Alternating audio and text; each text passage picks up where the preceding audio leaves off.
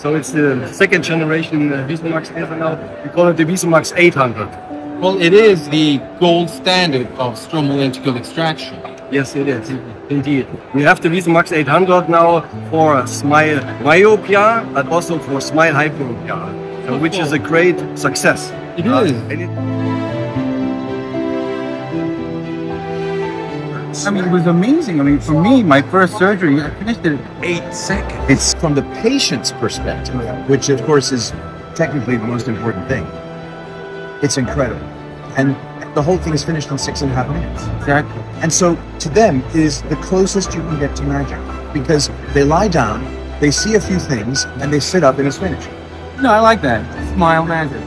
우리 기준을 800으로 스마일프로 수술 진행하도록 할 거예요. 거의 한 3배 빠른 속도 조사가 될 겁니다. 앞에 초록색으로 여기 볼게요. 보시면 얘가 치료 중심이고요. 저 선이 나타나서 우리를 내비게이션을 해주는 거예요. 각막의 정점이 어디 있는지를 우리는 트리플 마킹으로 다시 한번 확인을 하고 정확하게 센터링이 됐는지 확인을 합니다. 레이저가 조사됩니다. 너무 잘하고 있어요. 아주 좋아요. 그렇지, 훌륭해요. 움직이지 않는다 생각하고 참 잘했어요. 수술 잘 끝났습니다.